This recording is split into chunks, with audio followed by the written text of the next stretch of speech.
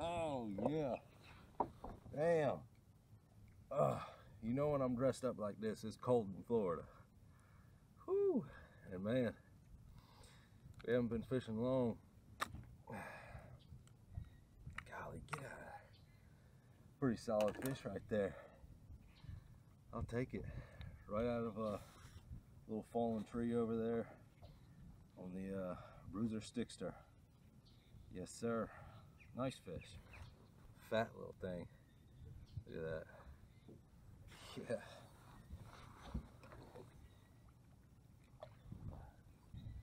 So I was gonna do a little intro for you guys, but I ended up catching that fish beforehand. So here it is. It's the day after Christmas. Hope everybody had a Merry Christmas. And it's cold outside. It was like 30-some degrees this morning. 52 when I put the boat in. And I figured I'd go out and, you know, come out and try and catch a big one. Maybe do a little bit of flipping, try and see if I could haul one out of the mats. And why not, man? First couple casts I caught a fish, so far it could be good. You know, blessed day today out here fishing. Wife gave us a couple hours, so we're gonna see what we can make happen. Y'all stay tuned. We'll catch some more fish.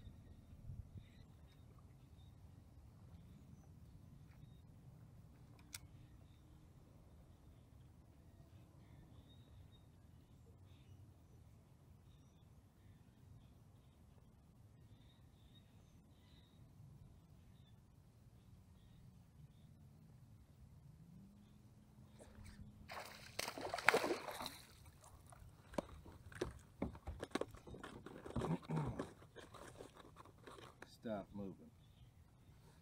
I am almost 100% sure these fish are spawning. I've been catching these fish for a couple weeks now,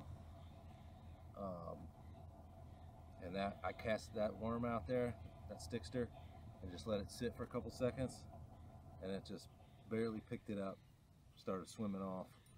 But that's kind of the pattern I've been on, is fishing this grass, whatever the heck you want to call it. I guess those are cattails. And it's been working out here on the river. So 52 degrees. They're still out here spawning, boys.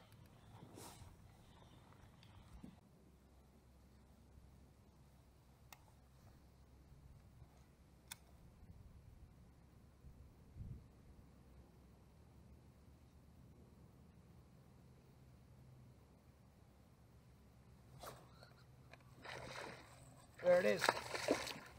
There it is. It was on the bed. Good fish.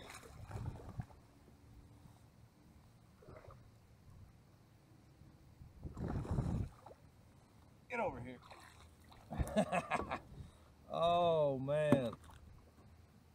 That was too cool, guys. Hey, I call that shot. Alright. Sitting here fishing these cattails, and I knew that fish was going to be there just for whatever reason. That's just what I've been catching them on. And there you go. First time I picked it up, couldn't even feel the bite. It just swam away. Missed that fish, cast back in there, and I'm again just about 99% sure that fish was on a bed. Just the way it was acting, and hit and took the bait, came back, hit it again. Awesome little catch right there.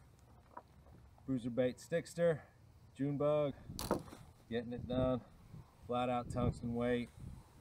That's how we catch them out here on a cold front, 52 degrees. Don't let the weather fool you. You can still come out here and catch fish.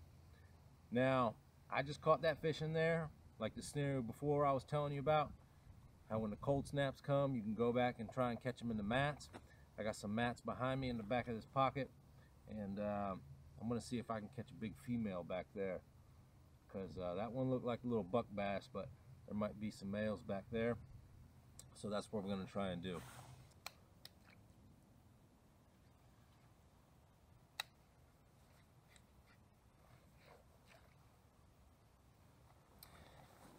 All right, y'all. Well, that's a wrap. Hey, I gave my theory of the day a valiant effort shot. You know, I was really banking on some of these fish to be tucked up underneath these mats. I've been catching them kind of at the mouth of these coves and pockets.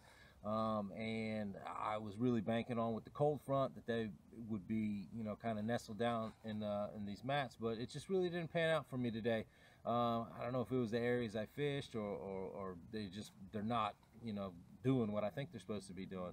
Nonetheless, it is a effective pattern that I have implemented in the past, and I know it can be done. So, you know, it's something to pay attention to next time you're on the water and face these kind of conditions. But hey, it's 52 degrees out here. It was 30 degrees this morning, and we still caught some fish. You know, a couple buck bass, and the spawn is going on, and the bite and the fishing will only continue to get better. And you know, it's phenomenal all across Florida, anyways. But you know, for me, I can't complain. Hey, that's all I got. I'm going to shut up. It's late. The sun's going down. It's cold. Wife's bickering, and it's time to go get something to eat. So I appreciate y'all watching. Phil Limit Fishing. Until next time, tight lines. Like and subscribe. You know what to do. We'll see y'all. Peace.